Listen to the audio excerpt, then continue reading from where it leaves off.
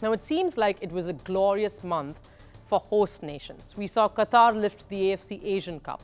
And then there was the Ivory Coast, who beat Nigeria 2-1 to win their third AFCON, or African Cup of Nations title. And it was Sebastien Haller who scored a dramatic late winner. After the end of the first half, Nigeria were in fact leading 1-0. However, Frank Kessie equalized just after the hour mark to make it 1-1. The stage was set for Haller to win it for the Elephants. It was in the 81st minute, in fact, that Haller speared his way into the net, and thus was written another fairy tale script. Ivory Coast's sense of destiny was simply too overpowering, and I'll tell you why. They became the first host country to win the AFCON since 2006. The 60,000 capacity stadium was packed to witness the historic moment. What makes the win even more special is the fact that the champions were on the brink of elimination during the group stage. You remember all the angry fans after their 4-0 loss to Equatorial Guinea. The management was livid, and in a classic knee-jerk reaction, they went ahead right in the middle of the tournament to sack their coach Jean-Louis Gasset. The team looked like they were in shambles. There was little to no way out from there, and they were staring at a horrible exit. Emers Faye, a former player, replaced Gasset as coach. Faye began a remarkable turnaround. It was written in Faye's destiny to win it as their coach. From there on, Ivory Coast ousted defending champions Senegal on penalties, beat Mali with a last-minute goal in extra time, and edged out Democratic Republic of Congo before beating Nigeria in the final. What a comeback journey. After the roller coaster ride during the tournament, the Ivory Coast coach reflected on this incredible AFCON journey. It's more than a fairy tale, frankly. I still can't believe we have done it. When I think back to everything we went through during the competition, the difficult moments, the times when we were behind and came back at the last minute, it's extraordinary. It's a huge opportunity. We are miraculous.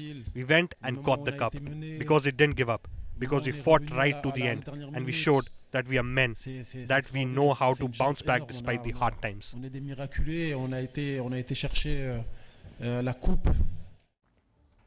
And while it was happiness for one side, it was disbelief for the other. Despite leading in the first half, Nigeria was heartbroken after that loss.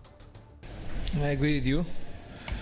Our team did a fantastic tournament, but today, Cote was better, did a very good game.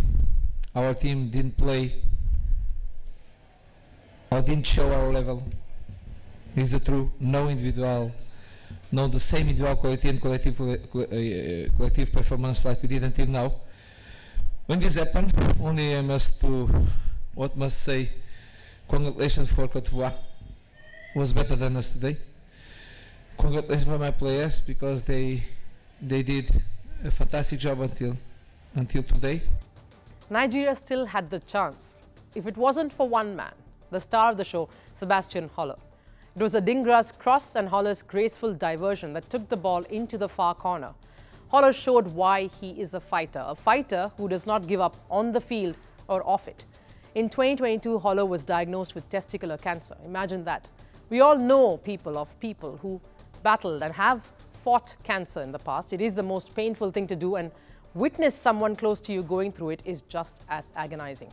And roughly 18 months later, here we are discussing the fighting tale of this man. Haller underwent 2 operations and 4 cycles of chemotherapy. Each cycle weakens you significantly. All of this meant he was away from the football field for a long time. He only returned to training in January 2023. Haller reflected on the whole situation. He even said it would take years for all of this to sink in.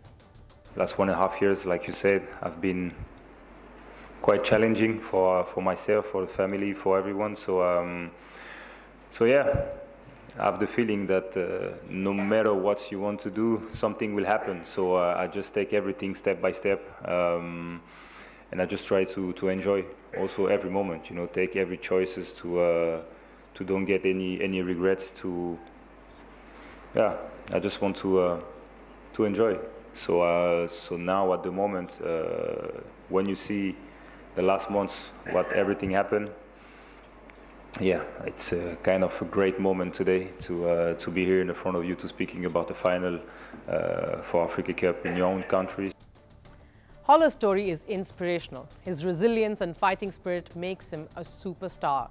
In addition to cancer, an ankle injury too kept him out of the group stages. But when he came back, there was no turning around. A story that will be told and retold for years to come, and is sure to motivate youngsters everywhere. It's a story that proves why sports can set everything right, just like the Sebastien Haller goal in the 81st minute for Ivory Coast. From impeachments to inaugurations, if it's a political story, we are on the scene. The race for the White House is heating up. We're beating Biden. How dare he say that? If it's breaking news, we're live with the latest coverage. From the White House, the State Department, and Capitol Hill, we know the issues, but above all, we know the players to bring you the latest in-depth analysis on all the key stories that we're covering. I'm Eric Ham. Join me from Washington here on First Post America.